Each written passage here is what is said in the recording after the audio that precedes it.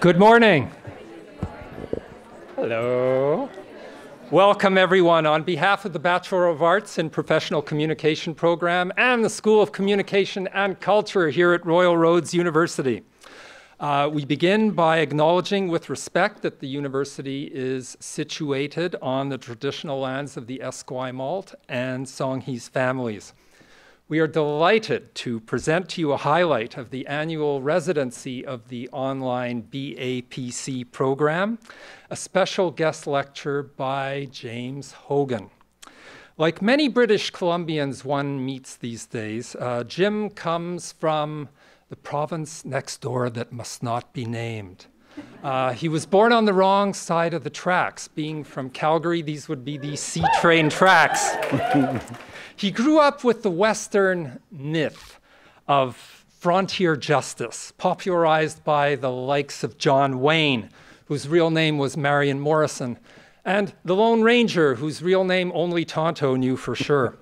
His earlier years were marked by a truly hands-on approach to communications, mostly by way of the pugilistic arts, I believe. So from fighting in the streets in the 1950s, he moved into the conscious expanding 1960s, where he discovered Eastern philosophy, Buddhism, and the work of Gandhi, which continue to inform his practice of communications and his writing today. Harkening back to his early years, he got further training in the art of meting out and receiving justice, moving from fighting in the streets to law school, which was, I think, a very natural and seamless transition. And from there, though, he went on to truly great things, building the PR firm of Hoggan and Associates, specializing in crisis and issues management, and helping clients through public controversies, reputational disasters, and notably unfriendly court battles. Hoggan and Associates has worked with many of North America's leading organizations, institutions, and businesses.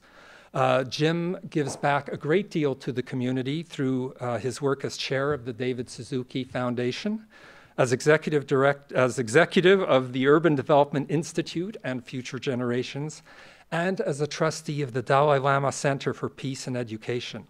He helped establish the Suzuki Federation Business Council on Sustainability to encourage collaboration between environment and business, which is a key theme in his work. His interest in climate change and his commitment to ethical public relations converged when he co-founded the popular, dare I say, famous website, DSmog blog, tasked to identify unethical PR practices and expose flax trying to confuse the public on climate change. At this point, I'd also like to welcome two distinguished associates from DSmog, Emma Gilchrist, Executive Director, Editor-in-Chief, and Carol Linnett, Research Director and Managing Editor, here with us today.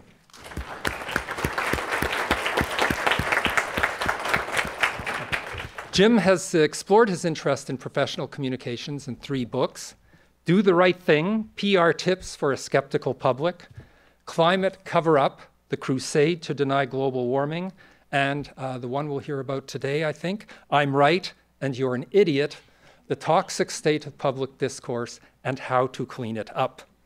Besides exploring his deep interest in learning more about communications in the public sphere, it will be noted that in his books, Jim succumbed to the time-honored scholarly penchant for snappy titles followed by longer explanatory subtitles, and he did that beautifully. Today, he joins us to discuss what he sees as the alarming state of public dialogue in the world and how professional communicators and others can work to make it better. Ladies and gentlemen, please welcome a truly extraordinary professional communicator with a profound respect for humanity, the earth, and repairing interactions between the two, Mr. James Hoggan. Wow.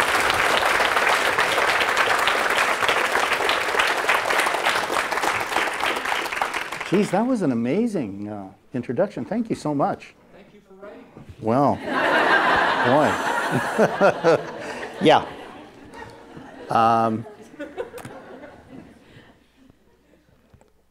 Oh, thank you. Uh-oh, it's bottled. No. Okay, that's good. Just in case. Sorry, guys. I know that everybody's always looking for the hypocrisy, right? So So thank you for showing up. Most of you probably have to, right? It's like part of the school year. And I've really been looking forward to this. I've been talking a lot to groups about my book, and it's not, most of the time it's not communications people that I get a chance to talk to. So I've hired a lot of people like you. I was trying to think of, I probably have hired as many people over my career as are in this room right now. And so I have a lot of personal relationships, a lot of great relationships with public relations people and communications people. And I'll try and kind of relate what I'm going to say about my book to what it is that you're going to be facing as PR people as your career evolves. I know many of you are already practicing, and some of you will be. And I don't want to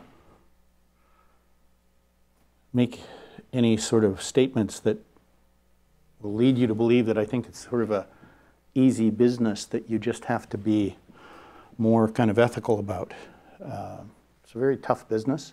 Certainly a lot tougher than when I started.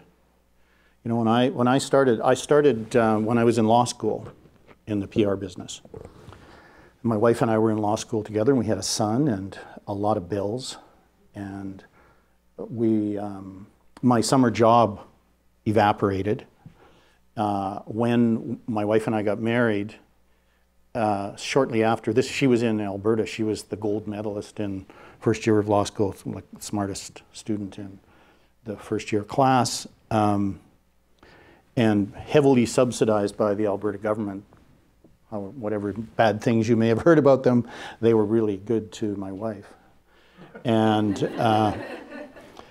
she was being, supported so that she could get through law school with a young son. And then she and I got married, and the day after, she gets a call from the government saying that all of this money that she'd been getting to pay her way through law school is no longer available to her because she's married. She's no longer a single mother, right? So I felt immediately a huge amount of responsibility. Shortly after that, my summer job disappeared. So I basically went around and started knocking on doors. And I had done for a couple of groups like Amnesty International and the Students International Meditation Society, I had done press conferences and set up special events and so on. So I was kind of good at dealing with media or learning. And so I started knocking on doors in May. By the time September started and we were heading back to school, I had about, I hate to say this, I know it sounds terrible, it's so crass, but so I had about $200,000 worth of business lined up, right? Which made me realize that maybe I had some kind of entrepreneurial thing about me that I needed to pay more attention to. And so as I was going through law school, I just let the business grow. And by the time I graduated, I had a dozen employees and a very successful PR business. And I kind of had the sense that I didn't like lawyers. I just thought, God, individually they seem nice, they're good friends. But as a group, they seemed kind of mean, And they all worked like 7 days a week, and I taught skiing at Whistler, and so I wanted to have Saturday and Sunday off to go to Whistler. And so I just kept doing my business, and it quickly grew into the top firm in Western Canada, and we've done all sorts of really interesting crisis work over the years, and I feel incredibly blessed. It's such an amazing business. It's so interesting. I know Nancy Spooner, who was a very close colleague of mine for years and years. We would say when we come to work in the morning, it's like not going to work. It's just such an amazing blessing that it's so exciting, that you have 3 of your clients on the front page of the newspaper in 1 week, so the whole place, at the peak of my firm, it was about 25 of us in Vancouver. That's big. It was the biggest. And one part of the office would be working on one crisis, another part in another, so it was a lot of energy. And so we attracted a lot of ex-journalists, and it brought a kind of an ethical norm to all these journalists, because, you know, some of you who are ex-journalists, you know what I'm talking about, but journalists basically have a kind of programmed to take us all into account. They have a social responsibility about the way they think, because that's their job, right? And if they've been doing it for 20 years and then all of a sudden they start in the public relations business, they often have trouble. But they bring that kind of ethical questioning with them all the time. That helped shape who I am. I did my first press conference in 1972. I know you guys, all of you were born after that, right? Pretty much all of you. And it was oddly in Victoria with a monk from India. His name was Sachinand, and he was a meditation teacher. And the last press conference I did, the last two press conferences I did, was with the Dalai Lama and with Al Gore. In Vancouver, when the Dalai Lama visited, I had to moderate the press conference. So it was in City Hall, and it was the best attended. There were 70 reporters there, being managed in this hot space behind a rope by a bunch of huge RCMP guys. And the Dalai Lama showed up 45 minutes early. Now, think about that. I mean, being late's one thing. Being early for a press conference when you are the middle of the press conference, a very difficult kind of thing. But these people all still showed up, right? And then the Dalai Lama would never give a short answer. He would always go on and so on. And I thought, okay, you can't interrupt the Dalai Lama. You can't interrupt the Dalai Lama, right? And right around, not too long after that, I did the press conference with Al Gore in Montreal at the climate meetings. And I remember around that time that I was, you know, I was no longer kind of representing government and industry as much. And I was starting to do more what I would call social justice environment kind of work. And I remember looking at David Suzuki, who I spent a lot of time with, and the Dalai Lama and Al Gore, and thinking, like, why is it they get standing ovations all the time? And coming to believe and understand that big reputations come not from really good public relations, but from big values. And it's sort of the luxury of being successful and kind of moving into a later part of your career. You're able to think like that. Probably wouldn't have been a very good thing for me to be thinking when I first started. When I first started, what I had to think about was being really, really good at what I did, so that everybody who dealt with me became an evangelist for me. So if there's any advice that I can give you, it's that. Become very, very good at what you do, because you're either going to have evangelists or terrorists, right? The evangelists are going to be saying good things about you, and the other people, not so much. So I want to talk to you about my book.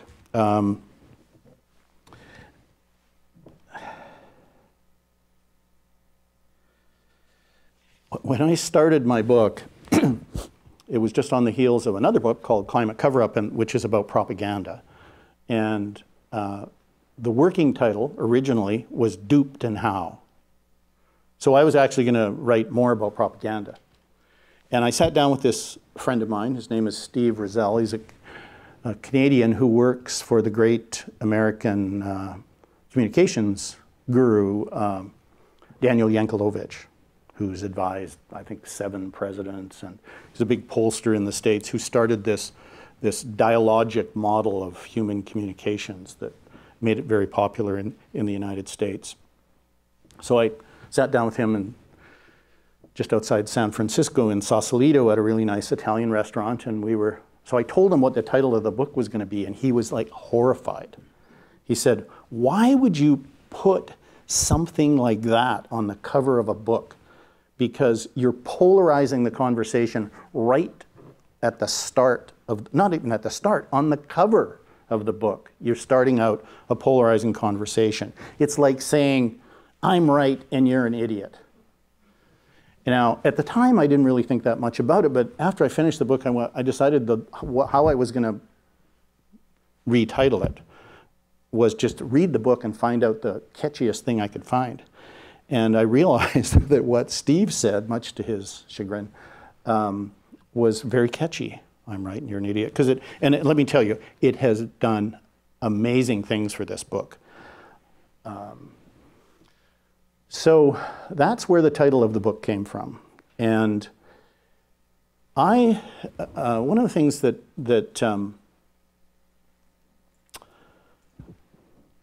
the idea for the book came from, there was a bunch of things that were happening at the same time.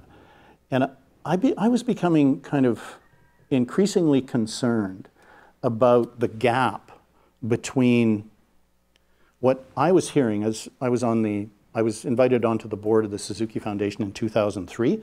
I became the chair in 2007, which kind of gives you an idea of how much David values public education and communications. But he and I and the rest of the board, almost every board meeting, we have these conversations about why the hell people aren't demanding change. You know, this gap between what science is telling us and what we're doing, whether we're looking at the health of marine ecosystems, the extinction of species, the warming of the planet, all of these incredibly serious problems that are only going to get more serious as we move from 7.5 billion people to 10 or so, whatever it's going to be. I found it astonishing. And I remember watching television and I was thinking, I was watching this climate scientist on BBC debate this political guy who was representing a guy named Inhofe, who's a climate change denier senator, a Republican senator in Washington. And I remember looking at this debate and watching this climate scientist lose the debate. And kind of in general, around that time, and I think even to a certain degree today, they kind of lost the debate. If you look at how serious climate change is, and you look at how little we're doing, but in this example on BBC, here's a guy, I mean, the climate scientist at the end of this is caught on camera saying about the political operative, what an asshole. So this climate scientist was losing a debate, even though he has more credibility than the person he's arguing with, even though he has all the science on his side and the other person has none. Most people trust the climate scientist and they don't trust this other guy. So what is that? You know, what's going on? And you look generally, I was thinking, you know, if you look at the debate around climate change, it's mainly about people shouting at each other. We're not really talking about the evidence that much. And if you look at it as a communications issue, which is the way I tend to look at it, I'm not really an environmentalist in the classic sense of it, but I look at this as a communications challenge and I think, okay, there's probably been no major scientific set of findings that have received so many New York Times front pages and have been so high profile and so communicated as climate change. And yet, and then you've got all the facts on your side, and yet, you know, you sort of look at it like, what is going on here? There's something really disturbing about this. So David and I would talk about this quite a bit, and so that's in a way where this book came from. And what I decided to do was go around and talk to the smartest people I could find. And so I interviewed Peter Senge. I interviewed cognitive scientists, systems thinkers. So I went to MIT, I went to Harvard, I went to Columbia University. I interviewed one of the world's leading experts on public trust in the House of Lords. I went to the Himalayas and interviewed the Dalai Lama. I interviewed Thich Nhat Hanh, the famous Zen Buddhist monk. Roshi Joan Halifax, who's a Zen Buddhist monk. I interviewed 70 people over a period of about 4 years. When I first put the transcript into the publisher, it was 130,000 words. And I felt like I could keep talking to people because this stuff is so complex. But I wanted to give you sort of a sense of what it is I found. But first, let me give you an example of what I'm talking about. In 2012,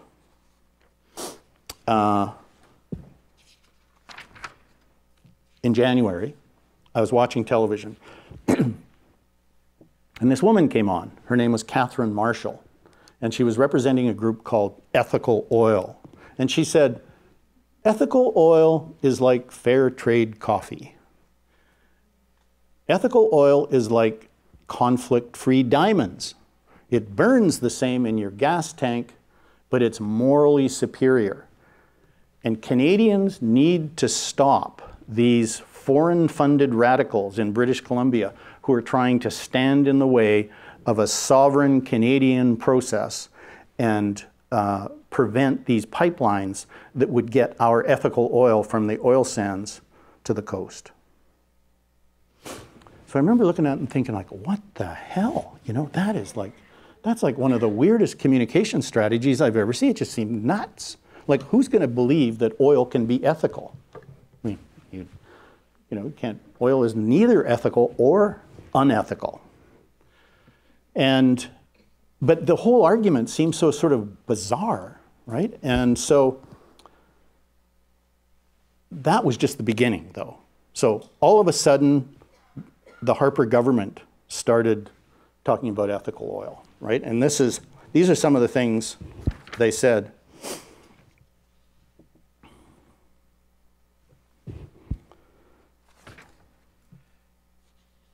Senator Nicole Eaton said, she charged these people as, she called them foreign-funded radicals. And she said they were involved in political manipulation and influence peddling. That there are millions of dollars crossing the border masquerading as charitable donations. Joe Oliver, who was the Minister of Natural Resources, said, environmentalists and other radical groups threaten to hijack our regulatory system to achieve their radical ideological agenda. At the time, our environment minister was Peter Kent, and he said there was money laundering going on. Senator Mike Duffy called these environmentalists anti-Canadian. There was another Senator, Don Plett, said, where would environmentalists draw the line on who they take money from? Would they take money from Al-Qaeda, the Hamas, or the Taliban? So it did get weirder, much weirder. You know, Terry Glavin at the time wrote that suddenly we have sleeper cells of Ducks Unlimited popping up all across Canada. And so there's this very strange, all of a sudden, you know, you'll notice as a communications person, we're no longer talking about pipelines and oil sands and climate change. We're now talking about Canadian sovereignty.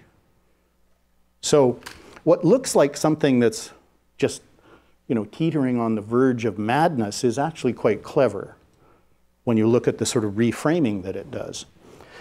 So I decided that one of the first people I sat down to talk about this with, and there are a lot of other examples. We talked about a whole bunch of things. I mean, today you have somebody who just got elected to be President of the United States. Part of his message is that climate change is a Chinese hoax that's being foisted on Americans to undermine their industry. Now, that is not normal, right? That is not normal. I mean, we think it's normal because we keep hearing it over and over again. You start to kind of, you know, your sort of resistance to nonsense kind of wears down. But it's not normal. There's something really odd about this. And there's a whole range in Desmogblog. We've been writing about this for well over a decade, these kinds of strange campaigns. So anyway, but this one campaign, I talked to Alex Himmelfarb, And Alex was the clerk of the Privy Council. He is a PhD in sociology. The clerk of the Privy Council is basically the senior bureaucrat in the country who advises the cabinet and the prime minister. And he said, Jim, the idea here is to shut down public spaces. That's what's going on. They're basically trying to shut down the public square. That's what the whole narrative is about.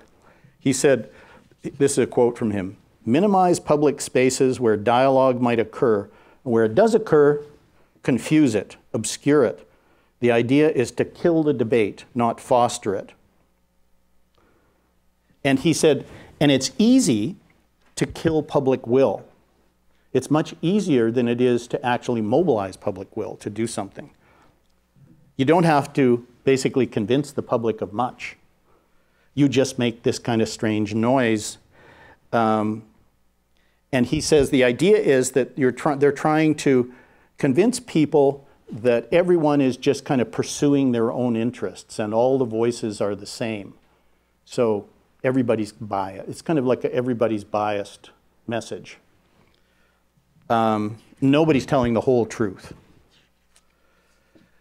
So shortly after that, I met this guy named Jason Stanley, who's a philosopher of language at Yale. He teaches a course actually in propaganda at Yale. He was just in Vancouver. Just spent a few days with him in Vancouver. Amazing man. And he just wrote a book called How Propaganda Works. So I showed all this to him. And he said that, he said something very similar to what Himmelfarb said.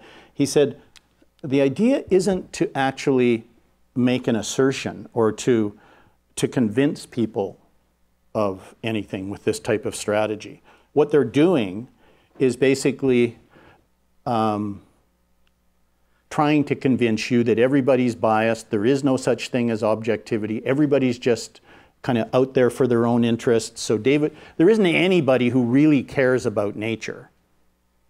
Everybody's up to something for some reason, right? So the idea is that they shut down public spaces not by physically going and locking the door. They shut down public spaces by undermining our confidence in our ability to collectively have conversations.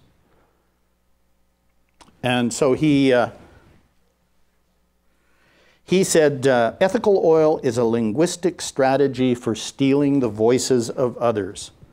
The idea is to silence people by painting them as grossly insincere and thereby undermining public trust in them so that nothing that they say will be taken at face value. And he told me this story that Carol and I actually spent an evening with him on he lived in Harlem.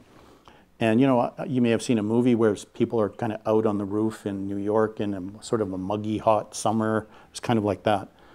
And he said that one night he and a bunch of his friends from Columbia University were out on, you know, barbecuing on the deck, and they're sitting around. And they started talking about Fox News. And so Jason said to these people, "Does anybody here think that Fox News is fair and balanced?" You know, fair and balanced. That's their tagline, right? And everybody said no. Well, do you know anyone who thinks Fox News is fair and balanced? And he said, they said, no, I don't actually know. We don't know anyone who thinks Fox News is fair and balanced. So then he said, do you think Fox News thinks Fox News is fair and balanced? And so they said, no, we don't think Fox News actually thinks that. That the implications of Fox News saying that it's fair and balanced basically means nobody is fair and balanced. And if nobody is fair and balanced, why bother showing up in the public square? You know? So this goes right to the heart of what it is that you're going to be doing with your life. If people don't believe communications from other people, if we don't have the right to be respected with our views and the statements that we make in the public square, It undermines the whole fabric of democracy. We should be able to disagree vigorously without ad hominem attacks on us because our skin's the wrong color, or because we're Mexicans or Muslims or climate scientists. This kind of silencing is a very, very serious thing, and it will have an impact on you. Jason Stanley, the other day, he was giving a talk to a bunch of philosophy professors and students at UBC, and he said, a problem, I know you guys up here in Canada are much nicer, but this is a problem that is coming to you. A problem that is coming to you. He was talking about Donald Trump.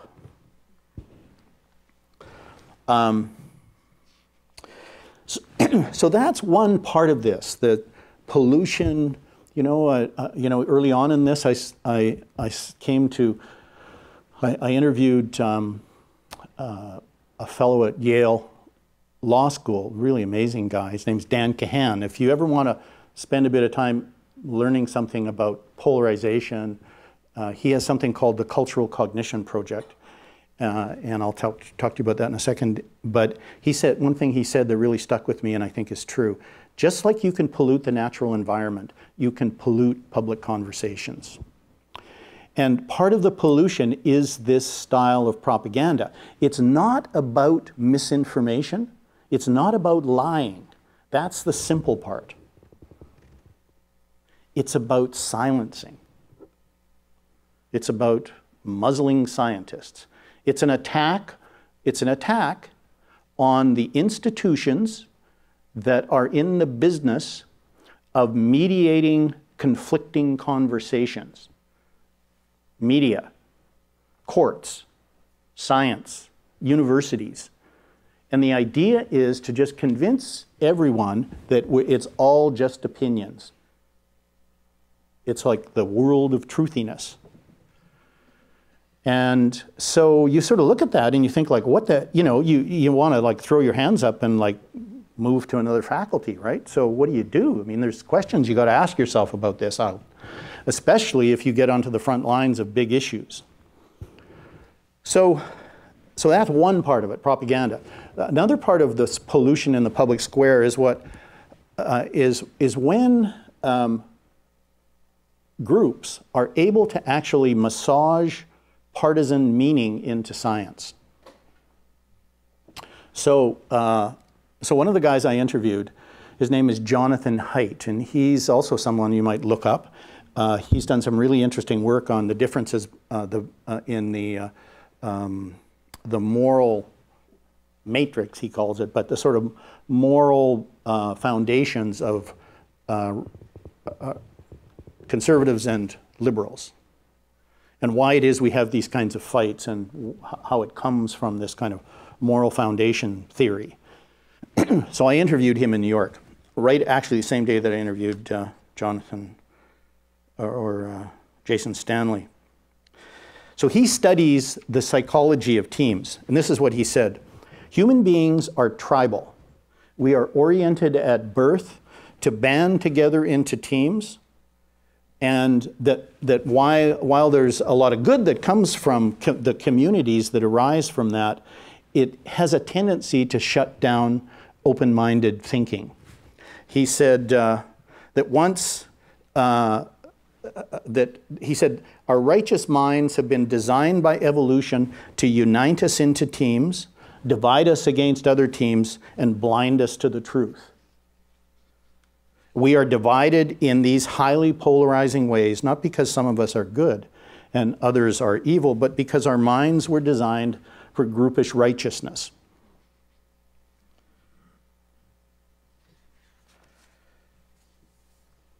Jonathan Haidt said that we are intuitive creatures. We are not just persuaded by facts and logic, that things need to feel right first, and then we'll go around looking for evidence to support it, right? So this is an important thing for all of us to understand. The feeling of communication, the emotional dialogue, is by far and away the most important part of communications. I know you know that, but I think this is kind of a living example of it, this whole kind of these crazy environmental debates. Now, Dan Kahan at Yale, he took it further and he said, it's not just that, Jim. We want to be misled. Team membership leads us to this powerful need to bond with our team. And so he's done all these studies that basically show you get somebody standing up in front of you and talking to a group of people, like I am, right? And you look at the person, he says, and the research shows that before you agree with what the person is going to say or is saying, you decide how much they're like you. Are they kind of on your team? If they're on your team, you kind of agree with them. You do agree with them. If they're not on your team, you disagree with them. And there's a fair amount of research into this, right? And he calls it cultural cognition. There's researchers at Harvard call it my side bias. But this is a very, very powerful force. If I can convince you to join my team, even if it's for this, you may not even think about it that much. In the United States right now, the key determining factor of whether or not you think climate change is a serious problem is whether or not you're a Republican or a Democrat. Now tell me what the hell climate change has got to do with that. Nothing. Nothing. But it's like, okay, I'm joining this team or I'm joining that team and then I'm gonna, so you don't even, most people have no idea what climate change is. I mean, anybody here know how to take an ice core sample? No? Me neither, right? But when you join the team, you basically start to take on the beliefs of the team. And I interviewed this other woman, her name is Carol Tavris. She's an amazing social psychologist who wrote a book called Mistakes Were Made But Not By Me. And her book is basically about why people don't like to admit they're wrong about something. And she said that it's this thing called cognitive dissonance. Has anybody here heard about cognitive dissonance? Okay, good. Okay, so, so you're doing a good job here. So what she said to me was that, look, these forces that cognitive dissonance unleashes are every bit as powerful as thirst and hunger. And she said, so imagine this. She has this thing, I think it's called the pyramid of choice. So you have two friends at the top of this pyramid. And they decide, the example she used was one of them decides to cheat on an exam at university and the other one decides not to. As soon as they make that decision, right at the very peak, they are at their most open-mindedness. Like they're open to hear two sides of an argument. As soon as they make that decision, it could be a decision, one of them buys a Hummer, the other one buys a Prius. You start to look for reasons, self-justification, you start to look for reasons that the decision that you made is correct. And that eventually, so it may be like a really inconsequential decision that you've made, but the way self-justification works is it's like a snowball, right? So you start sliding down here, and you may have been really close to each other up here and could have had a conversation at the bottom. You could not be further apart. And it all started from something that may have been not very well thought out, not really that important to someone, but it was a decision. And if it's made in public, if it's about your team, you will double down, and many people around the world die to protect the decisions that you've made and the team that you've become part of. It's a very powerful force. So if you can convince people that climate change is not something that people like us believe, and if you do believe it, you can't be one of us, you must be one of them, that is basically the end of open-mindedness. And then it's the end of communications, right? All you have is a war. What you have is like unyielding one-sidedness.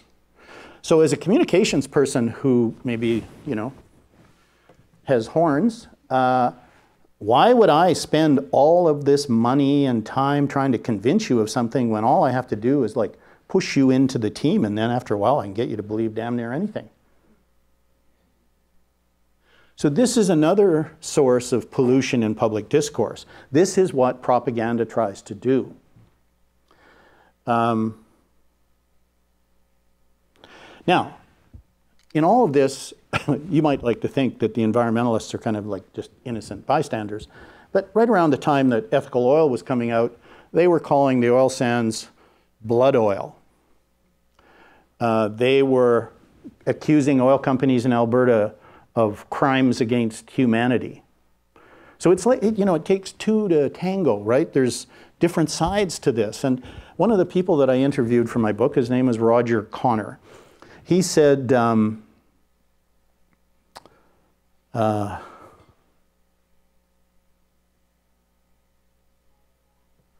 was it he said? He said, it's not about good versus evil, which is what Jonathan Haidt was saying, is right? It's not good versus evil.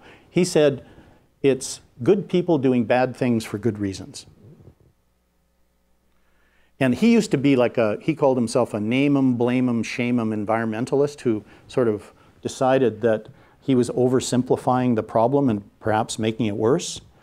And he said one of the things he realized as he started to understand some of the social science behind this was something he's written about called the advocacy trap.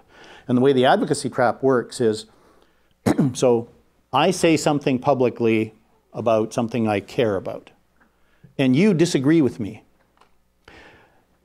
Because it's public, think of Carol Tavris and these other people, because it's public and because I care deeply about it, and you come along and you disagree with me, I start to think, you know, first I think you're just wrong, and then I think, no, you might actually be up to something.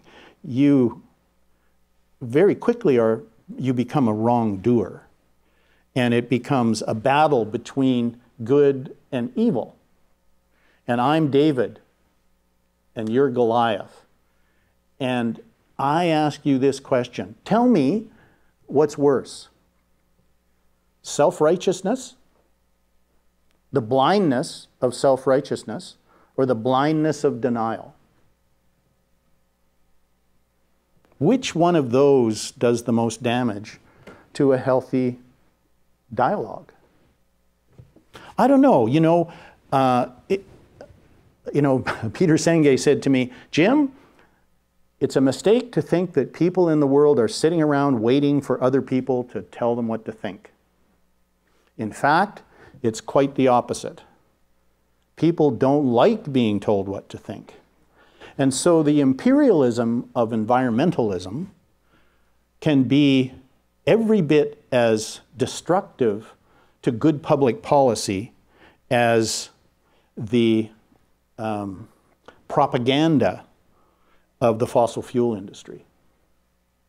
And you guys are somewhere in the middle of all that. You know, you may not think that you have anything to do with climate change right now, but wait. You will have something to do with climate change. And so, anyway, so that's the problem. This pollution in the public square caused by propaganda, polarization, and this style of advocacy. So I started asking people about this problem, and I ran into, has anyone here ever heard of Karen Armstrong? Always amazes me. So she's, it's probably my age, and yours, you're too young. Anyway, she was the TED Prize winner in 2008. And they gave her $200,000 to make the world a better place, and she decided what she would do is pull together religious leaders from all these different religions to try and look at violence and conflict around the world. And she ended up writing a book called The Charter for Compassion. And it looked at, one of the things she said to me when I was interviewing her about this problem was, she said, what they found as they were doing this research was that virtually all of the major religions, like all of the major religious leaders, so whether you're looking at Confucius or Buddha or Jesus or Muhammad or any of these religious leaders, and even people like Martin Luther King or Gandhi, that they all, at the center of what it was that they were teaching was the golden rule. You treat other people like you want to be treated. You don't do things to them you don't want them doing to you. And so she said, when she looks at the environment, she says, look, we must speak out against injustice, but not in a way that causes more hatred. Remember what St. Paul said, charity takes no delight in the wrongdoing of others. Jason Stanley said to me, remember, you too could unknowingly be under the influence of bias. And then Carol Tavris said, hold your beliefs lightly, so that if something comes along that shows that you're wrong, that you can actually change your mind without feeling like an idiot. And so I was kind of in this state of mind thinking, oh yeah, we got to get along better, you know, we got to be able to find more common ground. And I'm watching Bill Moyers, who one of his editor just interviewed me the other day. Amazing organization, such an important voice in America. So Bill Moyers is interviewing Marshall Gantz, who features really prominently in my book.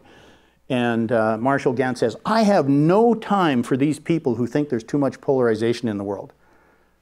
That's like dictatorships. What you get in dictatorships, you get less polarization. In democracies, you want more polarization.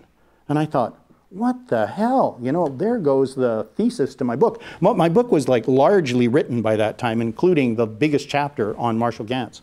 So I phoned him and I said, geez, I'm really confused. Like, what are you talking about, right? And he said, Jim, you need to read Rabbi Hillel. So I said, who's Rabbi Hillel? And he said, well, Rabbi Hillel was alive around the time of Jesus, but he didn't have as good a marketing team. And I said, oh, okay. And he said, and Rabbi Hillel talks a lot about argument, public argument, good public argument versus bad. And so he sent me all this stuff from Rabbi Hillel. So I'm reading it, and I think, very interesting guy. You know, thousands of years ago, this guy was talking to us today. And he said, there's argument for the sake of heaven, which is argument that's designed to help people get to the truth of a matter. And then there's argument that's designed to defeat and demolish people who disagree with you. And one of them is good, and the other one, not so much. And so my question for you, I mean, I want to leave a bit of time for us to, for you to ask questions or for us to have a discussion. But so my question is for you, just as you're thinking about this, is how do you speak the truth but not to punish? About climate change, pipelines, oil sands, I don't know, First Nations. See a lot of anger out there, right? A lot of pissed off people. So David Suzuki and I'll tell you what two people told me. So David and Suzuki and I had this amazing afternoon. So David, me, and Gregor Robertson ended up spending the afternoon with a Zen Buddhist monk named Thich Nhat Hanh. Does anybody here know who Thich Nhat Hanh is? Oh, good. Okay. So you will know what I'm talking about here. This is like really special. So this guy he's in his 80s. He was very close to Martin Luther King. He's written 100 books. He's next to the Dalai Lama, probably the most prominent and important Buddhist Zen, and he's the senior Zen Buddhist monk in the world.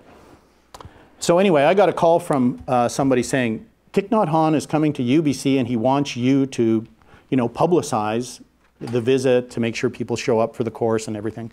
And so I thought, oh God, are you kidding? I said, well, absolutely, but the only thing is I want to come to the course. My wife and I have been trying to get on a Thich Nhat Hanh course our whole lives and I've never been able to get on because they're always sold out. And so I agreed to do it, and they agreed to let me come to the course. And then when the announcement went out, it was like that. The whole thing was sold out. So that was the end of my job. There was like nothing to do.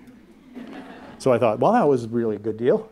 So then I get a phone call from his monks, and they said, Thich Nhat Hanh would like to meet David Suzuki. Can you arrange that? I said, sure, I'll arrange that. And so I arranged it, and then I get another phone call. Thich Nhat Hanh would like you to facilitate the conversation. And I'm thinking like, oh my God, it was like I died and gone to heaven. And so we end up at UBC, and I decided to make it a small group. So I brought like 30 people from the Suzuki Foundation. Thich Nhat Hanh, his monks and everything, they brought another, there was about 60 people. And we started out by having tea. And it was so funny because we have tea. His assistant is like a PhD in theoretical mathematics or something, you know. And we're walking up to the stage, and I had spent weeks on these questions. And Thich Nhat Hanh just looked at me and he said, "From the heart." And I thought, what the hell does that mean? From the heart. What does he mean, right? So we get up there and I thought, God, am I supposed to throw these questions away? I mean, it's a very... So we end up having this amazing conversation. And in the middle of it, he says to Gregor Robertson and David Suzuki, you don't have to tell people they're destroying the planet. They know they're destroying the planet. You need to deal with the despair. And you need to bring in meditation into your work on the environment. And so I was listening to this, and I don't know, maybe I was in a bad mood or something, because he's like, it's really quite special to be in this guy's presence, but it kind of annoyed me. I thought, are you saying we should just like head off to the caves, or, you know, what is? So I said to him, you're not saying that David Suzuki shouldn't be an activist, are you? I mean, Canadians expect him to speak up on behalf of the environment. And so he was like this close to me, like that, about that far away beside me. And he has this way of kind of looking at you like he's like peering into your soul, you know, and you sort of feel like, I mean, it's really quite special at the same time that it's a bit terrifying, right? Because he sees you. And he looked at me and he said, speak the truth, but not to punish. Speak the truth, but not to punish. And I remember thinking, oh, you know, I felt like somebody like punched me in the solar plexus, and I'm walking off the stage. My wife is in the front row and she said, you heard what he said, right? Speak the truth, but not to punish. I mean, I'll never forget it. And it took me a couple of weeks, and I thought, God, I've been given a Zen koan by the greatest living Zen teacher. And it's something that I've thought about a lot. And I was thinking about it when I went to the Himalayas to interview the Dalai Lama. We had this very incredible conversation. At the end of the interview, he reached out towards my forehead and tried to put his finger on my forehead. And he said, we like to think the Western mind is more sophisticated. But in Tibet, we go with the heart. And I think that's stronger. So maybe if we take, because I was talking to him about climate change and the impact on Tibet, he said, so maybe if we take the Western mind and the Tibetan heart and we pull them together, we can fix these difficult problems. What we need is more warm-heartedness. So when you think about this argument for the sake of heaven, and in a practical way, I sort of like want to come down from 30,000 feet for just a second.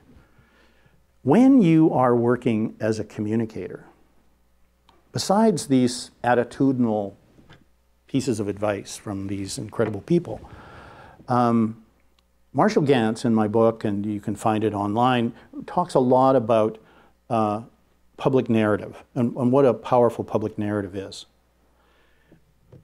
Without going into a lot of the detail in it, there's a couple of things that I just wanted to say, and that is that emotions will demolish facts almost every time.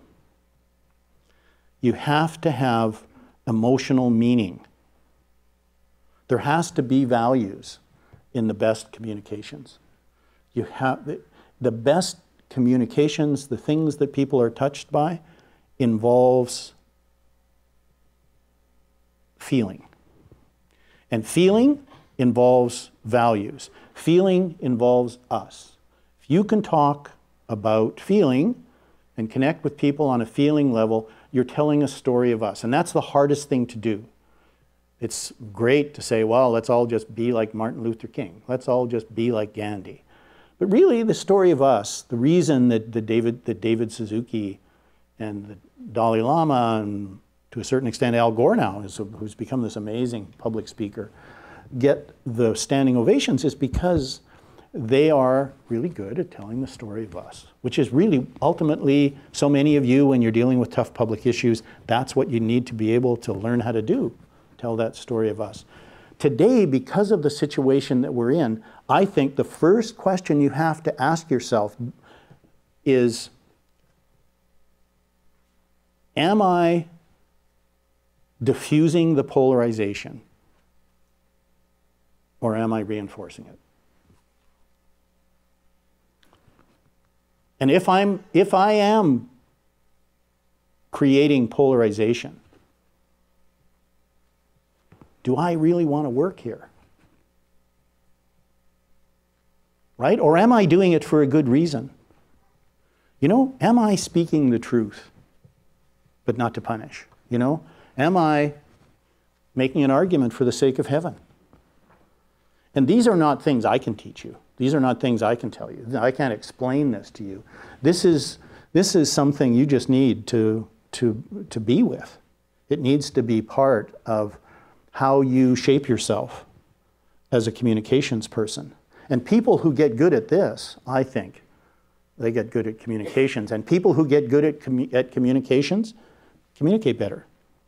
They enjoy their job more.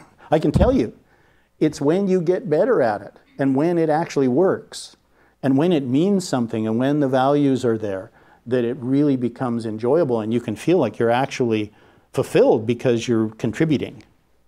Because it's so weird, you know, I would have never thought that what we do is right at the center of all this. Who would have thought that? I mean, I've always been at the elbow of important people. I've never thought I was doing anything important. I always thought like I was a backroom consultant, right? But actually, what I've learned as chair of the David Suzuki Foundation is communication and human relations are right at the center of this. And all of those values and all of that kind of emotional relationship and understanding and everything that we all think about as communications people is really what's either going to solve these really difficult conflicts or make them worse.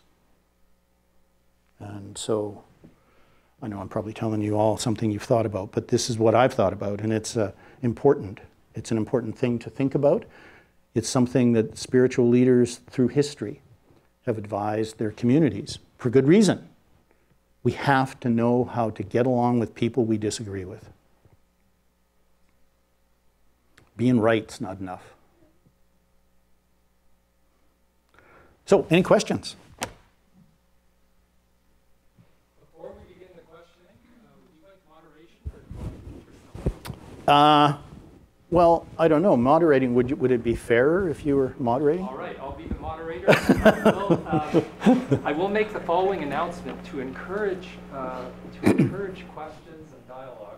Our distinguished speaker has brought along 3 copies of his latest book. So the 3 top student questions, as judged by an impartial, unbiased jury, will give out 3 books. So thank you very much.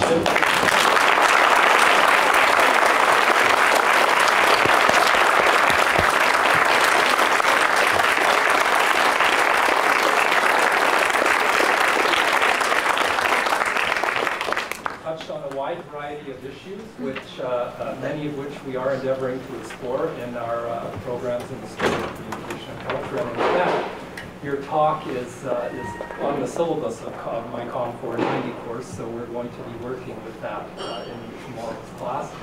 Those of you in 490, let's open it up for questions, please. Dwayne. Hi. Thank you very much. It was a lovely talk. My area is not in the environment so much. My sort of political geography is not in the environment. It's more in the arts, culture, entertainment field. And I was struck a number of years ago when a gentleman who was head of a number of organizations in Los Angeles referred to basically the large majority of the people purchasing entertainment material as terrorists because they were breaking copyright law. And I remember at the time being quite struck by it. Why would he attack the very people that would essentially provide his industry with a living? And I gave it quite a bit of thought over the year. I thought that was just such a strange, absurdist thing to say. And then I realized that what it had done is it actually moved the center of compromise. That, that it had pulled essentially where, what a negotiated compromise would be, for the lack of a better term, to speak in binary terms, much further into the right. And it was very successful, in fact. The conversation, I felt, really kind of switched. And then I thought, okay, well, again, I don't mean to be as binary as right and left. I thought, well, what's the counterpoint on the left? And I thought, it seems to be satire. Satire seems to balance that, but I've lost my faith in satire in the last number of years on this, because everybody gets a really good laugh, but nothing seems to happen as a result of it. And I guess my question is, when I look at this as a tug of war, it's like that implies there is a center, and that there's a something hanging on a rope that says this is a center where it's getting pushed back and forth. How can any reasonable person try to figure out where that center is? Like, when you have two sides pulling so hard on it. And I realize it's kind of an abstract question, but I wonder, like, you as a communications expert would be somebody who got hired for one side, and there would be this sort of opponent system. It seems to me somewhere somebody's deciding that what that geography looks like and how it's getting pulled left and right. Right. Yeah, no, and I think it's very issue specific. It depends what the issue is, because, as my friend, oh God, what's his name? I've totally forgotten. Ed Mabeck says, most people aren't paying attention to most things most of the time, right? So you've got that problem, like the disengaged issue, and then the engaged tends to already know what they believe and what team they belong to. So there's this, and so to me, that's how I look at it. It's sort of divided up in that way, and so I believe that there is a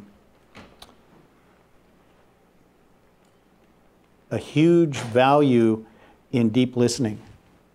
That when you're dealing with highly conflicting, polarized sides, the trick is to convince the other side that you genuinely actually want to listen.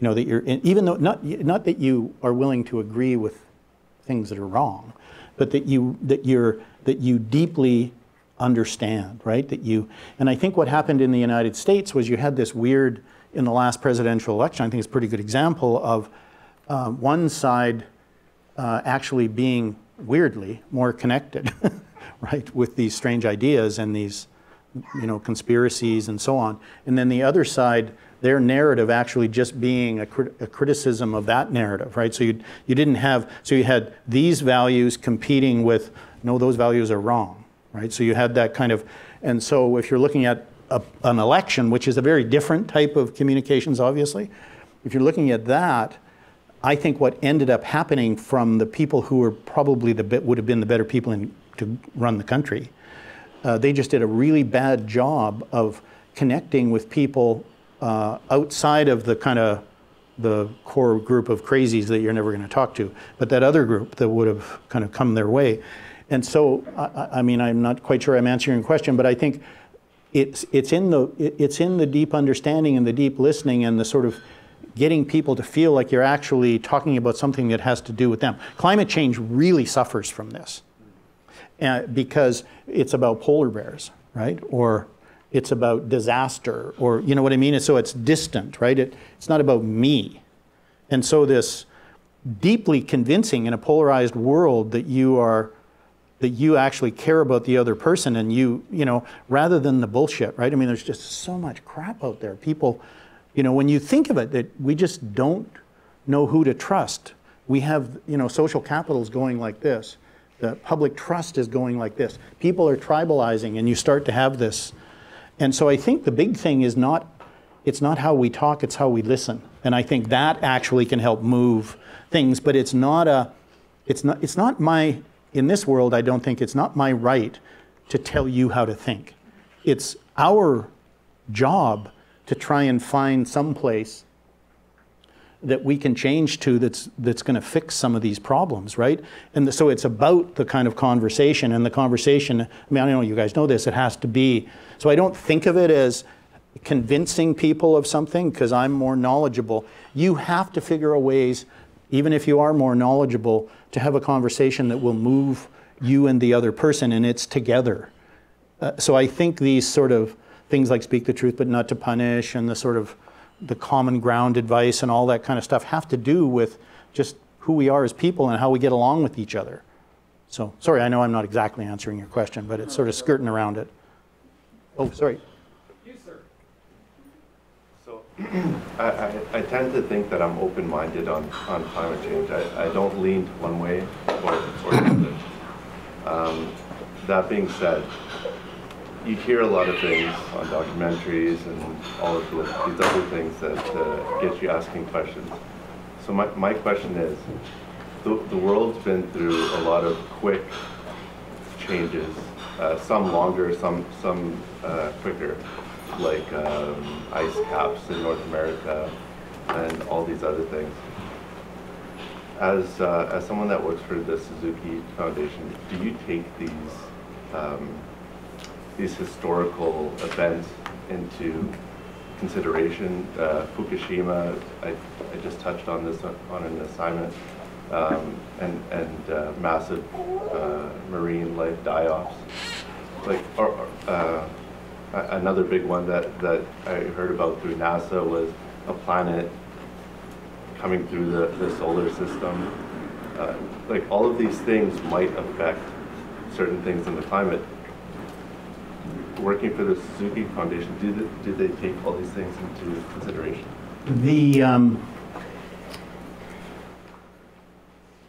The climate science community, which is quite big, yes, they do. And, you know, they've taken, you know, various kinds of things with the sun and all of these other sorts of theories of where it may come from. All of that's been taken into account. And, you know, I've been, not necessarily me anymore, but a lot of the people at Smogblog early on and for the last 10 years have been writing about the sort of climate change confusion campaigns. And if you get a chance, read Climate Cover-Up. Where I got to with this is, look, every single time I've started to look into, with Smogblog, we would start to look into an alternate theory. I can't think of any single one that had any science behind it. They all just kind of evaporate the closer you look at, and before you know it, you're talking to the American Petroleum Institute. And I know that sounds very sort of like what it was I was just saying, it's not a good idea, but that is actually true. And so the National Academy of Sciences, the Royal Society, every major scientific body in the world says that climate change is being caused by humans and that it's very serious. It's somewhere almost close to 100% certainty now. It's like 95%. So the doubt, so much of the doubt is just has evaporated. And so, yes, I'd say people have thought about those things, but there's a whole bunch of other people who are trying to shape the narrative in another way because they don't want these policies changed. Yeah, you're going to say something? I was just interviewing Jason Stanley last week, and we were talking about this, and he was raising how sometimes the whole polarization frame is problematic because it sets it up as like some people are over here and some people are over here, and each of those groups of people have equally valid opinions, and the answer is sometimes somewhere in the middle. Right. And there's lots of topics on which that is the case, but there are also lots of topics on which that is not the case, and that the people over here actually just wrong, like factually wrong, and that the answer isn't always in the middle. Right. And he referred to climate change being one of those scenarios. Yeah. Yeah. And that's what I thought as I looked at it closer. I mean, my background's law, not science, right? But the more and more I looked at it, there's not two sides to the story. There just isn't. I mean, in the science. I mean, there may be in politics, but that's not about the science, right? It may be that we don't want anything done about it. That's a totally different conversation, right? You talk a lot about communicating with authenticity and compassion and putting trust into your messaging, but how do we as like entry-level communicators express that to our superiors, that there's value in communicating that way rather than automatically taking the easy way out and kind of jumping to the polarized crowd? Right. So yeah, in fact, I'm dealing with one of those things right now. That's a very good question, because you have to be really careful with this idealism, right? It's not that it's not right, but its applied value sometimes is limited. I think that over the years, one of the things I've learned representing a lot of very wealthy, powerful people is a lot of the reputational issues they've struggled with are self-inflicted. And so that a big part of your job is actually not straightening out the thinking of the person out there, but straightening out the thinking of the person that you're working for. And so, in fact, that is actually a bigger problem. And so you need to look at tools and resources and everything to make that happen. And you don't want to make a right thing to do argument. I mean, I did it when we won the Silver Anvil for the best crisis communications strategy in North America for the Capers hepatitis A outbreak in 2003. And I remember I got hired by a company that eventually was gobbled up by Whole Foods. It was called Wild Oats. It was a big chain in the United States. And they were interviewing me from Boulder, Colorado, and I'd done a little bit of research. They're going to hire me or not on them, and I realized that most of their senior management were from Ben & Jerry's ice cream, right? So that these guys were like really sort of ethics-based people, right? And so so one of them said, so what advice would you give us? There was like 6,000 people in the rain waiting for these immune shots who were paying, you know, 30 or 40% more for food that they were buying from Capers because they're concerned about immune problems that they had, or, you know, health food and all that sort of stuff. So people were angry. And so I said, the approach should be this. First, do the right thing. Second, be seen to be doing the right thing. And third, don't mix those two up. Always ask yourself what the right thing to do is. Don't get caught in the tactics or the strategy. Keep going back to that. And so the argument I would make is that if you don't want people thinking you're an SOB, the first thing you have to do is stop being an SOB, right? I mean, that is the way it works. And so some people are not going to want to listen to it, and you're going to always be in that position where, do I really want to work for this person? Is this the right spot, right? So you want somebody to, and I gave that kind of advice for years and made money at it. So I think you can do it. You know, I'm not sure if that answers your question, but I think you can have an ethical perspective that you bring to the table that is explained in a way that's practical so the person can see the business value in it.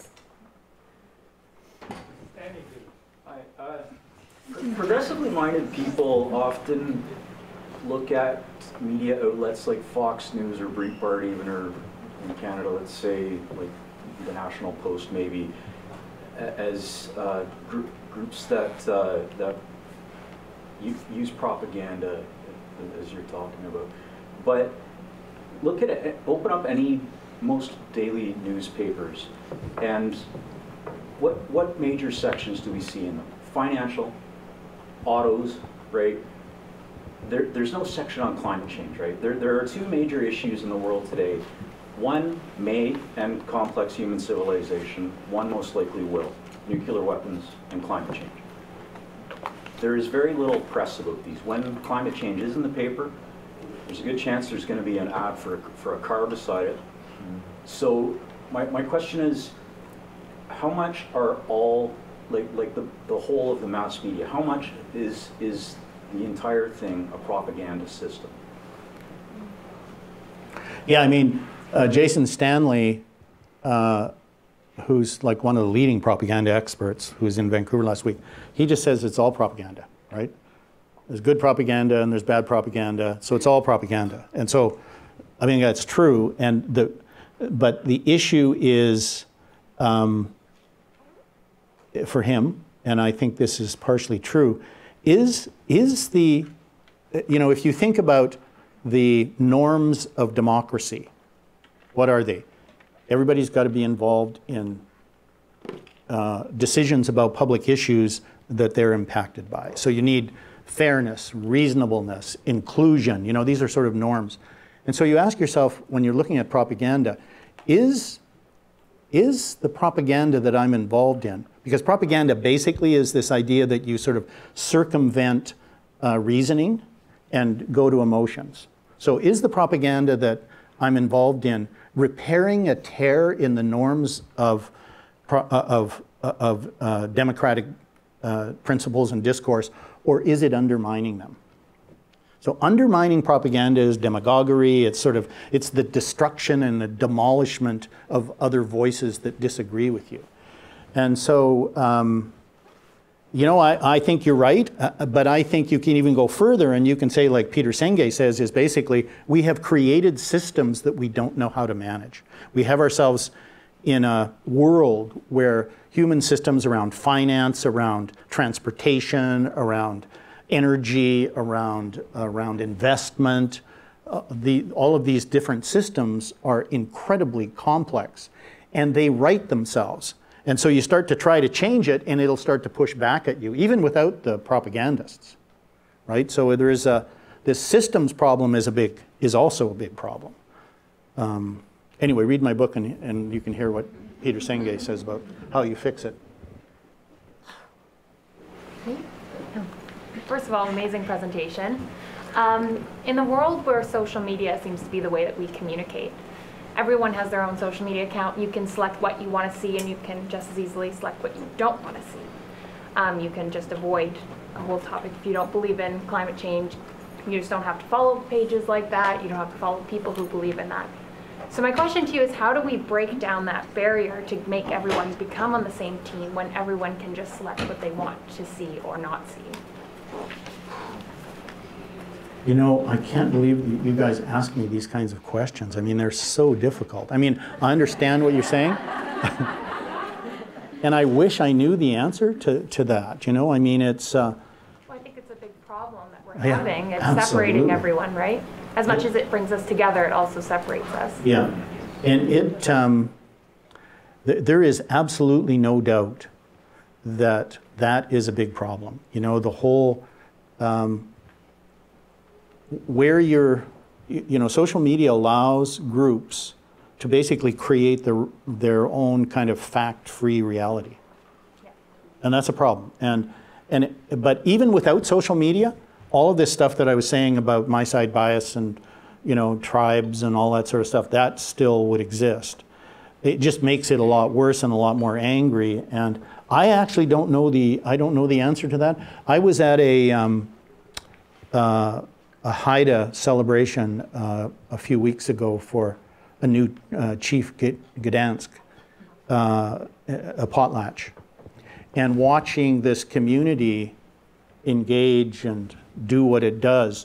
And I came away from that so optimistic, you know, that you could see this community, and it's so rich and so real and so much the future, even though they're kind of, you know, there's a lot of houses that aren't painted around there, but it's a much more sophisticated place when it comes to that, right? And I think, you know, I think in a way that, you know, how you build community is a big deal. And whether or not you can, I don't know what you do with the rest of that craziness, but boy, I think you don't want to waste your time having a fight with it all the time. Earlier in the talk, you talked about bringing journalists on board, former journalists on board, communications professionals, and how they sometimes face ethical challenges making that switch. Over the years, I'm curious to know some of the things that you said to former journalists who you brought on board with your firm to help them get past some of those ethical challenges that they've dealt with. Yeah, it was interesting. I hired a fellow named Gerald Prosolandis, who was the business editor of The Sun. And he'd been with me for about a year. He's like brilliant, really interesting guy. He'd been with me for about a year. And all his guys like David Baines and all these guys from the Vancouver Sun invited him out to lunch to say, you know, how is it? You know, what's it like being on the dark side? And Gerald afterwards told me, he said, I said, what did you say to him? He said, what I said was, you have no idea the forces assembled against you. And it's because I spend a month on a news release, you spend an hour. Who's gonna, you know, rise to the surface around that, right? I think that the way it's exactly what I was talking about, right? It's in the, you have to convince this kind of talent that you are doing your best to do the right thing, or you'll lose them. And so it changes you. I think one of the reasons why I'm so kind of ethically driven by this is that these people, the pressure that I got from my team to, you know, I'm not saying I was a dishonest person, but, you know, dishonesty is not necessarily as blatant as we might think it is, right? You're just kind of like doing your job. But these people are constantly questioning, and if you give room to that, it helps that. And they can feel like they're doing something that's constructive and good and, you know, something that their kids aren't going to be ashamed of them for. You're mentioning that climate change has really split down political lines and that we're very much team and pack mentality oriented. And I was just wondering sort of what cool initiatives you've seen from a political standpoint of things that are happening to kind of combat that and right. Sort of bring in the yeah. others, I guess. Yeah, and there's really great work being, what is the name of that American senator who's done all, the guy who lost his seat to a Tea Party guy because he said that climate change was a problem? There's and sorry, I'll try and remember it and pass it on to you. Religious leaders is a good example of this, though. Yeah. Catherine Hayhoe, the Canadian who lives in Texas now, is doing this whole kind of talking to Christians about how a Christian can believe in climate change. But this guy, I was at a Yale conference and there was a group of them, a bunch of social scientists working with this ex-senator who lost his seat because he said climate change is a problem. And what they're doing is looking at how you can talk to Republicans about climate change. And they showed all sorts of examples how you can get Republicans to support carbon tax, pricing carbon, doing a whole bunch of different things. The thing you need to avoid, they said, and be really clear about this, is you can't demand that they admit they're wrong before they start to agree with you, right? Which is, that's the self-righteousness problem, right? It's not just that I want you to support good public policy. I want you to admit before you do that you are like dead wrong about this and so stupid, right? That doesn't work, right? And it's not quite as blatant as what I'm saying, but you know the vibe I'm talking about, right? And so I will get the name because this is really interesting work, and there's a lot of data there, so they're not just ideas, right? Okay, we got time for one more. Me? You. Oh, yay. So people don't like to be told what to think, right?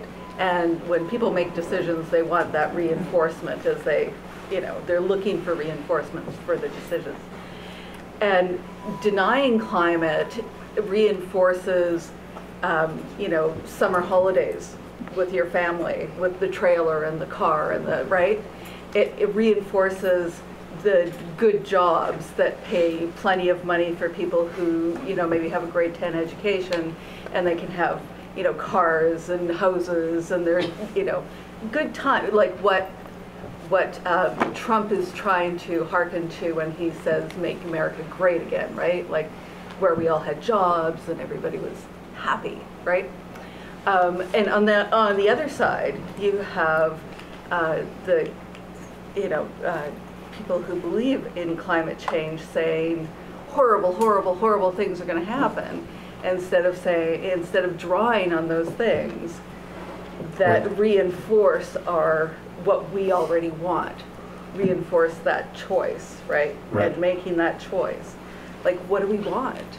Instead of horrible, horrible, horrible, how about, and just as an example, and but the nature or the air or anyway. Yeah, and I agree with that. I think that the people who are doing the best work are the ones who are painting the path forward, right? And I went to the oil sands with Suzuki a couple of years back, and just as we were going to go up, I thought, oh God, we don't have any security people.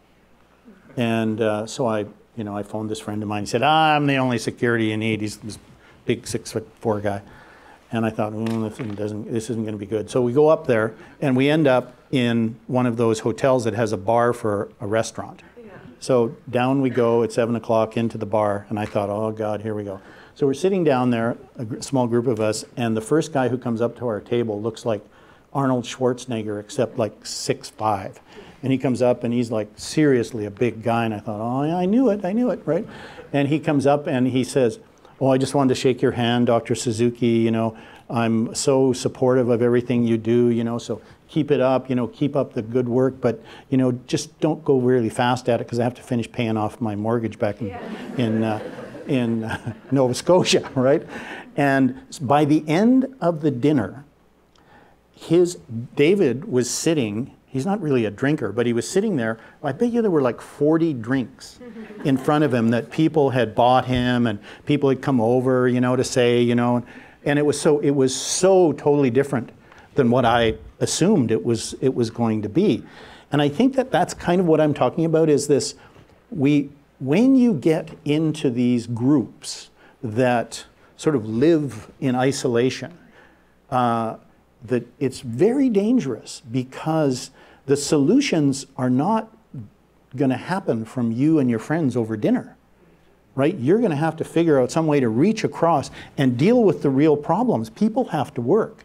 You know, we can't just kind of stop this stuff, right? And so, you know, there are people who are working on clean energy and so on, and I think that is, this kind of bridge building, you know, you are moving into a world that's way more complicated than anything I had to do with these kinds of problems. They're going to be influencing virtually everything that any of you are going to be doing. And I think bridge building and finding common ground and the sort of deep listening stuff, those are the skills. You know, you do need to know how to write. You do need to know how to speak. You do need to know how to manage a meeting and facilitate sessions and strategies and develop a plan and all that kind of stuff. But nothing is important as listening. And in its deepest, deepest way, you've got to help people you work for listen. And it doesn't matter whether you're at the David Suzuki Foundation or at CAP, in my view. Anyway, thank you so much. It was great to spend this time with you.